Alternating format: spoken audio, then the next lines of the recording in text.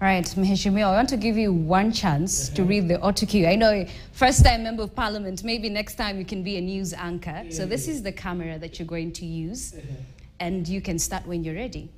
Yeah, so unajua acha nijaribu nione kama na somo nzuri. So I start? You can start. You can start from where it's white. Oh, where it's white. Yeah. Okay. Despite the government policy on accessibility that captures the need to have fully accessible ICTs for persons with disabilities, there is need for proactive government interventions to promote and champion the implementation of the existing laws and policies dealing with digital accessibility. Bramwell Bwire was in Siaya for the National Summit to Community Network and now reports. Article 54 of the Constitution of Kenya 2010 guarantees all people living with disability the right to reasonable access to information.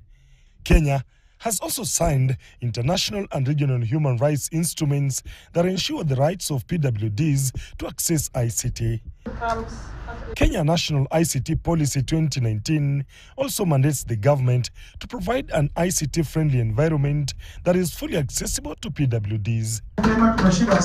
However, there is a high risk that unless the gap between policies and implementation is narrowed, PWDs in Kenya risk being further alienated from meaningful access to ICT. We are trying to build on the capacity of persons with disabilities and organizations like community networks to ensure that they are inclusive of persons with disabilities. Even on the digital program, on training and literacy, they are able to absorb in persons with disabilities and ensure that they are able to use the internet and live independent life. They are here to see how we can be able to connect institutions for differently abled people to the internet. Once we connect, that will be the first step. The next idea will be to look at how do we provide devices that are suitable, that will enable them to be able to contribute to the society.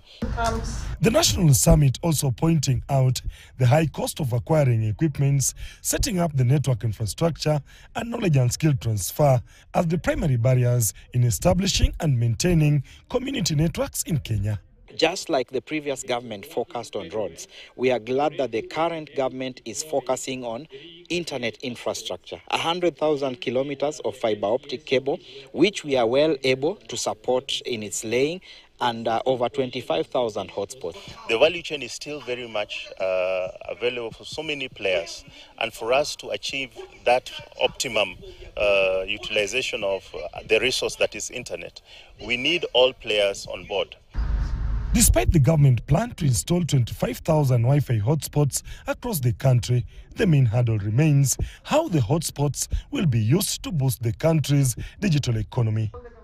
Bramwell Bwire, KTN News, Siaya. Thank you, Bramwell, for that. So how was your experience as a news anchor? It was good. You know, I started by a bit of, reading a news is different from just reading. Yeah. So towards the end, I felt like, the momentum is now picking up. Oh, so we need to do more. Yeah, if I do 1, 2 things, I think I can hustle. So in the near future, we'll definitely do that. But just to